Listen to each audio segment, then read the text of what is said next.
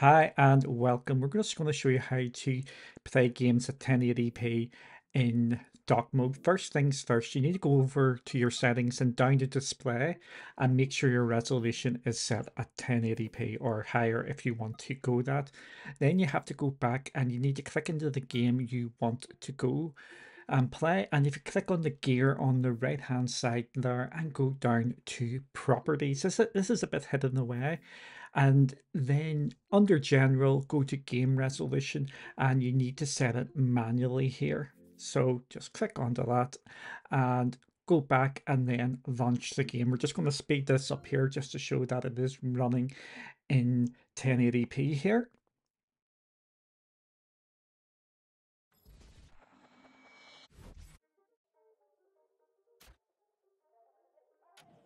After the game loads, you do need to go into the options menu and tweak it just to make sure it is picking up the new resolution, and that is how you set it up. I know it's a bit of a pain in the backside. I'm hoping things will become easier down the line, but there we go.